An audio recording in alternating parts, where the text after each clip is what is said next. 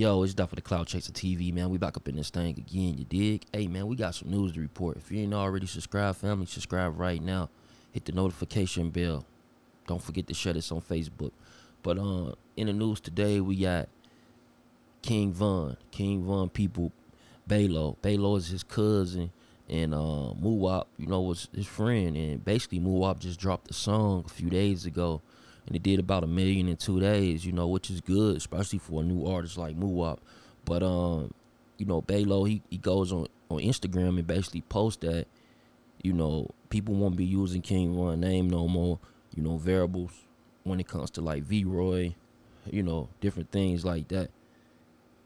And they saying they gonna have copyright claims. And as you can see right here with this video, it says video unavailable. This video is no longer available due to copyright claim by the estate of Davon Bennett. Davon Bennett is actually King Von, you know what I mean? RP King Von.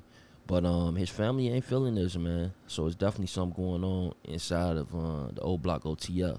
And Muwop responds with, the video did 1 million in 2 days. My video's down off YouTube. I'm working on getting it put back up.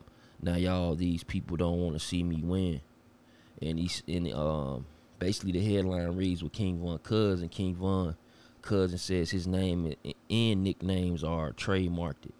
Davon, V-Roy, Von, grandson, King Von is now trademarked. Drop anything with his name or face on it, and you ain't family, your ass getting sued.